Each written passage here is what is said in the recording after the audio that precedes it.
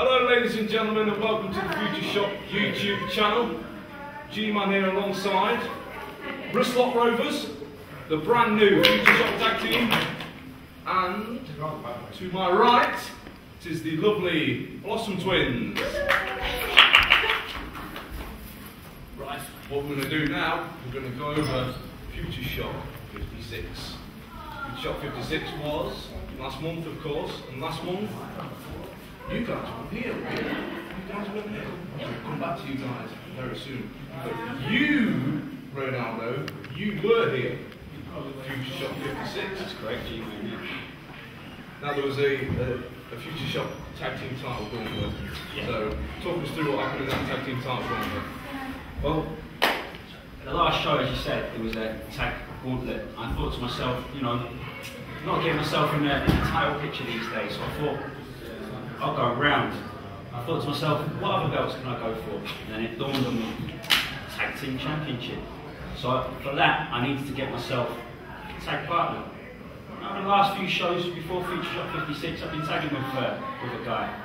I've come to know him, come to like him a lot. He's into his Alan Partridge, but most importantly, he's into his football. Where is it? It's this guy right here. Oh, there it is! Damon Leigh, ladies and gentlemen. How you doing, brother? I'm good. Now, I did Raynaldo come about contacting you through this tag team because you've been, like I said, you've been tag team partners before. So tonight, you're tagging alone for the belts. That's right. Yeah, we just felt that a slight solidification was needed to help drive us to the top. You know, it's a long season, and we're going to play it, you know, one game at a time. And we're going to see how far we can go. Lovely. Are you going to be bringing bags of balls with you tonight? Yeah, that's the plan. Right here. Got a lot of balls. This tag team, a lot of balls. It's one of the key selling points, you might say, of Wristlock Rovers. Will it go the 90-minute distance? Yeah, well, you know, that's what we train for. Obviously, if for some reason it goes less than 90 minutes, that's going to happen. It's a broad one. If it goes less, then that's fine. But we've got the stamina. We can go the full 90 minutes. Yeah, no danger of cramp with us. Dangerous Damon Leigh there. No danger today. Okay, let's go pan over here. And I think we want in on that action, G-Man. Do you? We want in on the title. Do you? Tag team. You're a tag team. But tonight, it's a little bit different. A little bit different. Which one of you is Holly? Which one of you? You tonight? Yes. Yes, it's so hard to tell apart. Oh, you've got to pick out some differences. And look what we've done with you today, look. Oh, it's the eyes. Referee, if you're watching this, it's the eyes. It's the eyes that's going to separate. Exactly. So, tonight, you're going one-on-one with the Swedish faction, Jenny Shadin. Yes, she's the former pro wrestling youth champion. So, Recently made our debut practice. So we've been keeping an eye on her. Yeah? Yes. I have a few things up my sleeve, you know, a little bit. She's a tough cookie, so she knows her stuff. But she doesn't have any sleeves. Well, Metaphorically speaking. She can borrow my jacket. Right, that's fine. I just wanted to, Yeah, that's fine. So, you two, you've been stateside quite recently, so what is there to report from overseas that you can bring back to FutureShock? overseas. Well, we've been training hard with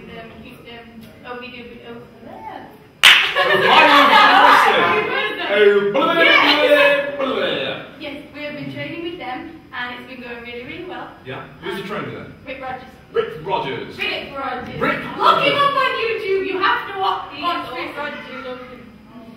So we've been learning a lot. So Yeah. even though Jenny is, like Holly said, a tough cookie, I think we will definitely be surprising a lot of people and show that we can go. And, we can wrestle as good as she can and see what happens. So yeah, but I'm ready. I'm prepared. You ready? I'm prepared, yeah. You need sleeves. Yeah. You need sleeves. Yes. Damon's got it. So, tonight, FutureShock 57. I'm going to go down the card. So, first match tonight is the Nordic Warrior going one-on-one with the returning Bubblegum. We're going over to Damon Leigh. Minus the danger. I mean, like Nordic Warrior, he's got the key size advantage there, hasn't he? He's a big lad. You know, he's no stranger to a hot day. And but you can, it's clear to see that Bubblegum is going to have the speed advantage. You know, he's very quick, that lad. There's a lot of kicks. And indie kicks. Oh yeah, very indie. Yeah, they're not contracted, those kicks. They're completely independent. So it'll be an interesting bout, I would say. So who do you think's going to win? If you're a betting man. If I was a betting man, which, you know, I'm not, because obviously the rules of the league can't be involved in gambling. But if I was, I'd probably say that Bubblegum will have the edge in there. There's one for Bubblegum, ladies and gentlemen. Raynaldo, who do you think's going to win? I'd have to agree with your teammate now. Nordic Warrior, I've been in the ring with him many times. I can hurt you. He's done me some damage in the past, in various ways. But I often think, you know, he sometimes has a furball in his mouth from that jacket that he wears. Oh, it's very warm, by the way. I wore it in the last show. It's very warm. It looks warm. It looks like it's not that you get from Fly Market. It looks authentic, doesn't it? Yeah. It stinks. Yeah, that was after I wore it, you say. Oh, okay. I'd say Nordic Warrior definitely has the power, the size, the strength advantage, but Bubblegum's wily. It's a wily veteran. I'd say I'd concur with teammate here. I think one for Bubblegum now to pull one out of the bag. Two for Bubblegum there, ladies and gentlemen. Now over to Blossoms. Who do you think's going to win? I think we would have to agree with them. We've seen what Bubblegum can do, and we've often been the underdog too. So I definitely think we're rooting for the underdog, and he has experience on his side too. But I think everyone's forgetting here the combustible element in the Nordic Warriors corner, of course, will be that piece of garbage, Chris Egan. Now what do you think? Is he allowed out of the technical area? What, as in prison? I guess you can call it that, but there's generally a white technical area that managers aren't allowed to cross. Yeah, they can't cross that. That's our understanding of it anyway. We could have their own in if he crosses that line, will he be sent off? Will he be sent to the stands? You're going to have to speak to the referees on that. Yeah, I suppose that does it. It's going to depend on the referee, isn't it? So that does throw a spanner in the works, so to speak, about predictions there. Well, of course. You know, we'll have to see. Okay, moving on is the next match, which will be yourself going against Jenny. I'm not going to ask you who's going to win, because I'm sure... Holly, of course! Yeah. And of course, you have enough confidence in your sister. Holly, no doubt about it. There you go. Who do you think's going to win? Swedish Fight Machine, getting shut in. I'm obviously going to do it off Holly, primarily because of the training that she had early on. She was trained by me. So I have to say that you know that gave her an excellent foundation, and with that sort of training, you can go on and you can beat anyone. So. Raymond. Very close to call. I would have to give, just purely on what you said there about the foundation stones that you gave Holly, I would probably have to lean towards yourself. I like you a lot. Very partial to the Blossoms. I think the time you spent away makes you a bit of a wild card. No one's going to know the tricks that you've got up your pretend sleeves. So I'm taking nothing away from Jenny, because she can definitely get it done in the ring. It's going to be a close one, but I think you'll shade it in the end. At a full-time whistle, I think you'll just nick it by a pinfall. Next up on the card, ladies and gentlemen, is Wristlock Rovers versus the Models.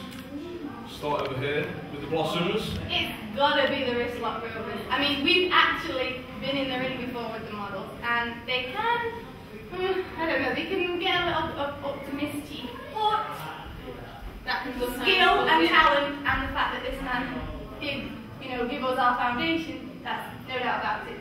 They can pull it out of the bag on this one, definitely. Is there any point in me asking you? Well, I'd like to say that we've got a good chance. Obviously, the Models are the established team, but both myself and Ray have got bags and bags of experience in our own right. So hopefully, bags of balls, bags of experience. What's the result going to be when the final whistle blows on that match? I'm going to say it's going to be Wristlock Rovers 1, the Models 0. There you go. Again, everyone's forgetting the managers in these matches. The Iggo Melanie Price is going to be in their corner. Not your corner, of course. Well, maybe we could be, do something about that. Maybe we could keep our eye on her. From watching from the wings, we'll keep our eye on her. Yeah. Honorary weights for the evening. Couldn't think of Hey, anything better. hey! There you have it. We've got a thing going on here, haven't we, ladies and gentlemen? Right. Next is the traditional FutureShock 8-man tag team match. Action, action, action. The Blackpool Blondes and Health and Safety versus 2 Dimension and the team Sam Bailey and Sean Daniels. Now let's just recap slightly. Let's go back to 56. Let's go back to 56. During that tag team gauntlet, Ring of Horror were reigning supreme as Bailey and Daniels were making their way to the ring. Chris Egan come from behind and nailed Sean Daniels. Sean Daniels is out. Sam Bailey, on his own, defeated quite a few teams, and he could have been the FutureShock Tag Team Champions on his own. Possibly. It's a good effort. It's a good effort. So, traditional FutureShock 8-man rules. Let's have some thoughts. DDL. I mean, obviously with the comments there, Sam's probably the most experienced one at that entire match, so I think you would like to think that he'll be a bit of a general and be able to sort of, lead the way in that sense. But having been in the ring, several times with the Blondes, for example, I know what sort of tactics they use. I know that they sometimes don't always play by the rules, and that's something that you're possibly going to take into account in this sort of circumstance. So I think the Blondes and Health and Safety might take that, depending on the tactics that they use. That's just the PA system, ladies and gentlemen. We're just warming up for tonight. So Does it smell like the PA system? what have them smelled? Raynaldo, Raymond, Rosie Raymond. Sunday games. Because it is a Sunday. Yes, of course. Well, this is going to be a close one again. I'd like to give it to Sam. I play another ball game with him. I play dodgeball with him. So Dodgeball. Good friends with him. Yeah. He's been around a long time. I know he can get it done in the ring. 2 Dimension. They're quite an exciting young team. Their entrance music. I love their entrance music. Yeah, it gets people up, doesn't it? And Daniels is looking good as well, apart from that injury he took at the end of the evening last month. Blondes, we've been in the ring with a couple of times. They're a very established team. They know what they're doing in there. Maybe not to everybody's liking, but they do know how to get it done. Health and Safety, they're crafty, very crafty. They've always got something going on. They've got loopholes, haven't they? Legal loopholes. Yeah. Don't like that. And they've got the hard hat. Are they YMCA or something? Or is it the council? I don't know who they work for. Because I like him, I'm going to go for a notorious BAD in 2 Dimension. I think they'll pull it out of the bag. So I'm unfortunately going to disagree with that team. Twins! See, we aren't as familiar with both, all those people as Yeah. tag teams. But from their comments, and the other team might have a slight advantage as far as the Blackpool Blondes Yeah. Health and Safety with their craftiness. But we like to think Sam Bailey just because Yes. we know you love he Sam has Bailey, don't you? experience. So we probably say Kim was coming more. Lovely. Right. The next match is a singles match scheduled for 1 fall, and it is Spot versus Mike Massa. My match, so I don't know a great deal about this gentleman. I understand it's his debut, Yeah? but he's quite a large fellow, isn't he? Yes, he is. Quite an imposing figure. I think he's got a beard. A beard. I think he's got a beard. I don't know. Chuck Norris hides another fist in his beard. So Yeah, that kind of. I mean, I know Sparks quite well. He's got a lot of moves. I would say up his sleeve, but I'm aware he also doesn't have sleeves.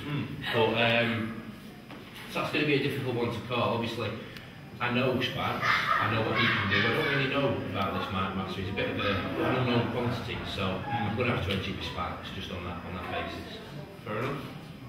Raymond? Yeah, I agree again. Sparks might be small, but he's got a heart of a lion, and I know he's been around a while and he can get it done in that route. Mark Master is an unknown quantity. Sparks won't take him lightly, I know that for a fact, but just because I know Sparks and I know what he's capable of, he can pull it out. I'm going to go with my boy Sparks. Sparks, there's 2 for Sparks. Ladies. We don't get 4. Make it 4 for Sparks. There you have it, 4-0. 4-0. Whitewash. There you go. And now, of course, the main event of the evening, FutureShock heavyweight champion, Jack Gallagher. Teams up with Zach Diamond Gibson to go one-on-one with the former champion, Dave Rain, and the FutureShock 2011 trophy tournament winner, the pound for pound best British wrestler in British wrestling today, the Juice CJ Banks. We'll go this way first.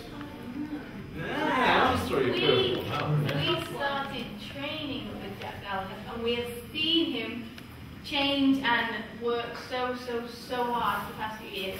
And he's just come on like leaps and bounds, and the effort, the passion, the dedication that he's put into learning his craft, we're on his team. We're just purely because of that, I have to say,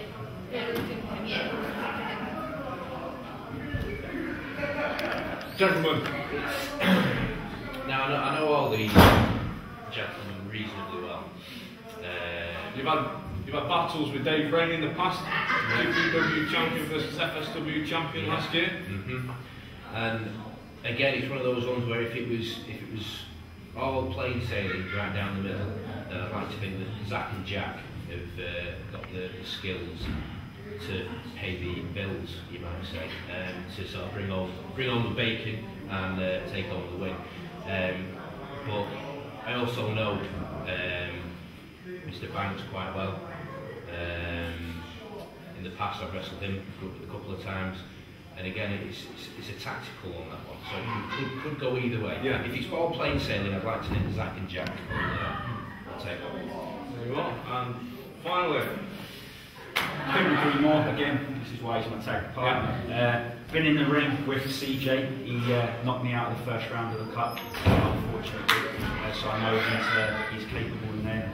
Not got a lot of time for the ring since what he did to me a while back. Took the belt off me in the circumstances he did. No respect for him. However, I know by hook or by crook, he tries to find a way to remain victorious at the end of the night. Again, not to everyone's liking, but level playing field, Zach and Jack all the way. I've seen them in the ring, really skillful, great with the technical, great. Unbelievable techers. Unbelievable techers. Unbelievable scenes here at FutureShock 57. So I reckon I'm gonna go with Zach and Jack on that one. But it'll be close. It'll be close. And ladies and gentlemen, just talked about FutureShock 56. That's available on DVD. There. You can buy it at futureshockwrestling.co.uk. Now then, DDL, are you on any form of social media outlets out there that you would like to plug into that camera there or this camera here, and tell the folks at home how to follow you, or if you want to like a group associated with yourself? Let it loose. I don't know much about the liking of pages and all that caper, but I am on Twitter, so follow me at Damon Leigh. And that's all you need to know. Hopefully, if we've got a nice bit of editing going on, they might even put that up on screen. If they've not got that up on screen, I'm going to look a bit daft. So hopefully that's going to be what happens. Are you on any social media network outlets? I am. You can follow me on Twitter at Raynaldo9. Follow me just on Twitter, not in real life. It could be a bit creepy, but I'd love to hear from you on Twitter. magic appearing on the screen now. Wow! Wow, look at that graphic. Isn't it great? If there is no graphic here, it's going to be a bit weird that we're all looking at my package. And he was pointing at it. But you know, it's, everything has its benefits. So. Of course. And two girls I like to follow. Twins! Are you on Twitter? Are you on Facebook? We are on Twitter. You can follow us at the Blossom Twins, and you can follow us on Facebook and see our latest sweets and cupcakes and all the things that we're doing. And Team Blossom. At Team Blossom. No, at / Team Blossom. Facebook is / Team Blossom. And Twitter is? At the Blossom. At the Blossom Twins, ladies and gentlemen. Well, that's all we've got time for here at the FutureShock 57 presentation. We'll see you next time.